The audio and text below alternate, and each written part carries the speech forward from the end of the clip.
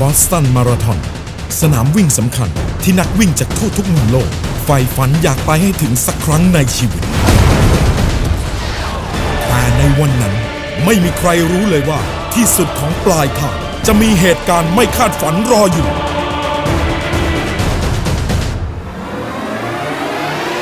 We came to Boston to tell a story which honors those who were affected.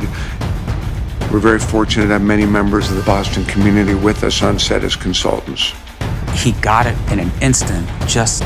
find the humanity in the story and treat it honestly. And that's why real people are in this movie. Even if they're extras in the background in Boston PD outfits, he wanted real police to play them.